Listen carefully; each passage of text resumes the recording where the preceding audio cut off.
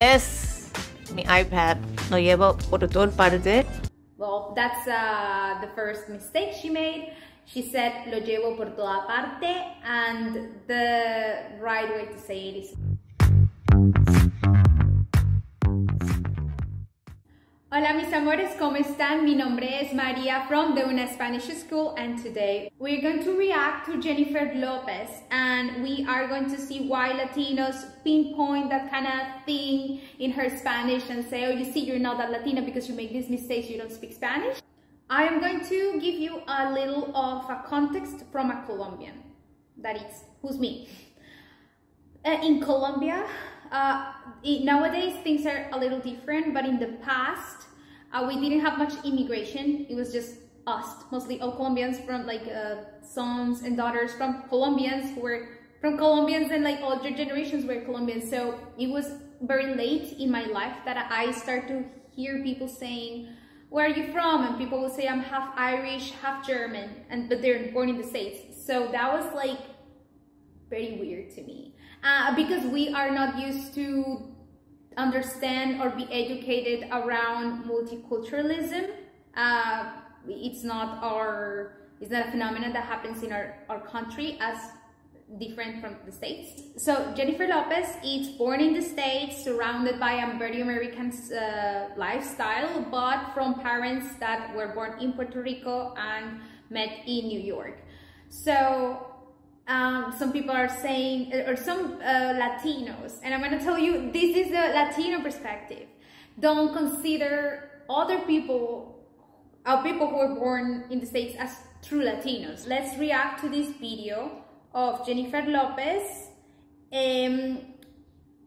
Revela que lleva en su bolso en español, Vogue México. Soy Jenifer Lopez y esto es lo que llevo en mi bolsa. Mi bolsa, ¿qué dice de mí?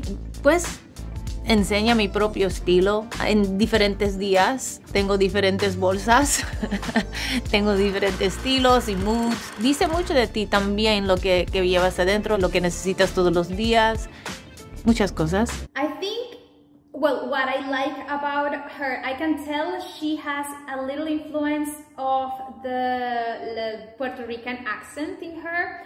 I can tell she has an American accent too. And I can see the confidence she's speaking with, and the speed. It's actually very good speed. She's using very simple words, and when she kind of forgets or she doesn't know what to say, she just completes with the simple sentences as, oh, muchas cosas, oh, bueno. So I think it's a pretty good, confident attitude towards Spanish, and she has made no mistakes whatsoever so far. La primera cosa que voy a sacar de mi bolsa es mi iPad. Lo llevo por toda parte. Well, that's the first mistake she made. She said lo llevo por toda parte, and the right way to say it is lo llevo por todas partes.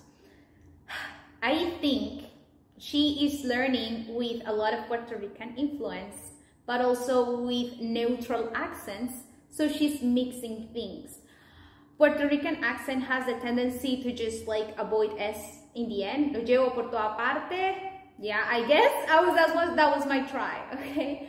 But at the same time, then she goes to a neutral accent in other words. So she's just, one thing is sounding Puerto Rican, and the other thing is just avoiding S's and then not, and then yes, and then not. So it becomes a little, it comes up as a mistake. Tengo mis gemelos ahí. Mucha gente trabaja con laptop, pero yo no. No sé por qué. Me encanta el iPad. Todo lo que hago, todos mis notes, tengo todo organizado aquí en mi iPad. Todo mi texting, de todo, everything. Mi bolsa es más pesado cuando estoy trabajando. Cuando voy al set, tengo todos mis scripts, también cosas, libros y cosas así que estoy leyendo, haciendo research y cosas así. So, yeah, cuando estoy trabajando. Si fuera en una isla desierta, me llevaría... Okay, next mistake. Let's hear that again. Si fuera en una isla... That's interesting. So that's the mistake she made. Si fuera en una isla desierta. This is a common beginner's mistake, and it's mixing the ser and the estar. The right way to say it is si estuviera en una isla desierta. This is the subjunctive of the verb estar, si estuviera. It's curious. It comes across as weird because I mean, they ask her questions. What I'm assuming is they ask her the question in English, but normally they should just ask the question in Spanish. Si estuvieras en una isla desierta, and then she has just to copy the structure of the question and answer with the same structure. Oh, si estuviera en una isla desierta. But some people do that. Some people listen to and understand and then just answer with a mistake. I have seen that when I teach. Desierta. Me llevaría en mi bolsa música, chicle.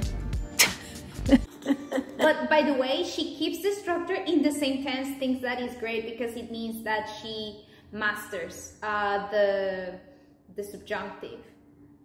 Si estuviera en una isla desierta, llevaría. That's great that you can conjugate and keep that same tense without maybe changing to some present form that is kind of when you don't master it good enough, you just go and change. Una cosita para comer ahí también. Estoy viajando en avión o un día larga. Siempre. Again, mistakes with the genders.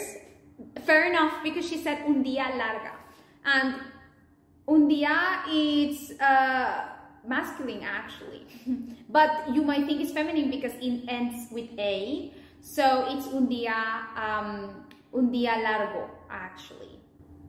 Siempre quiero tener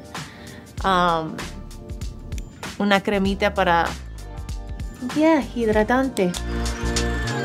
Si podían meter a alguien. Again, that's when I'm like, oh, you were so good with the subjunctive, and then you just too much work. I get it. It's very weird, our subjunctive.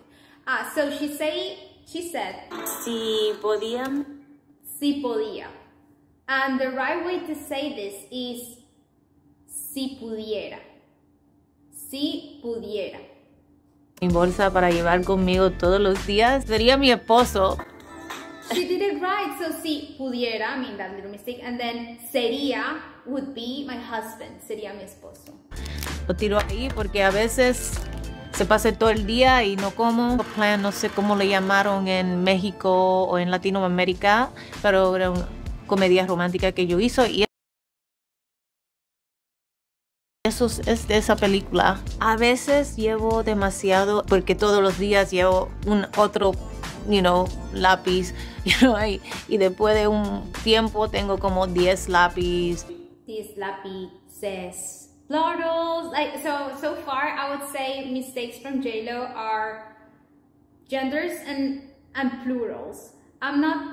Gender surprises me, but plurals not, because I know it might be hard having Dominican influences that they avoid S's in the end. So it might be a little confusing, just